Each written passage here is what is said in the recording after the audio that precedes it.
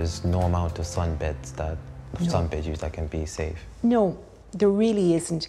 And there's no reason to use a sunbed when there's such good aesthetic alternatives, like there's such good fake tan for all skin types, for all skin colours available.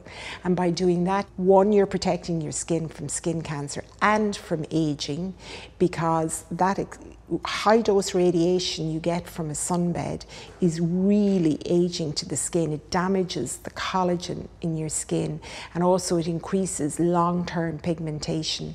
The other thing is, usually they're moisturizing, so you're actually, you know, looking after your skin, you're moisturizing your skin. So it's a win-win for a fake tan. It's a lose-lose for a sunbed.